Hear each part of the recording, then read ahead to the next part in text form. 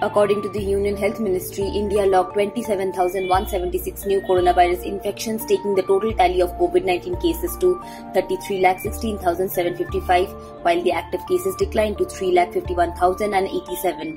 The number of deaths climbed to 4,43,497, with 284 fresh fatalities. The active cases comprise 1.05% of the total infections, while the national COVID-19 recovery rate was recorded at 97.62%. A reduction of 11,120 cases has been recorded in the active COVID-19 caseload in a span of 24 hours. India's daily new cases have remained below 30,000 mark for the fourth consecutive day.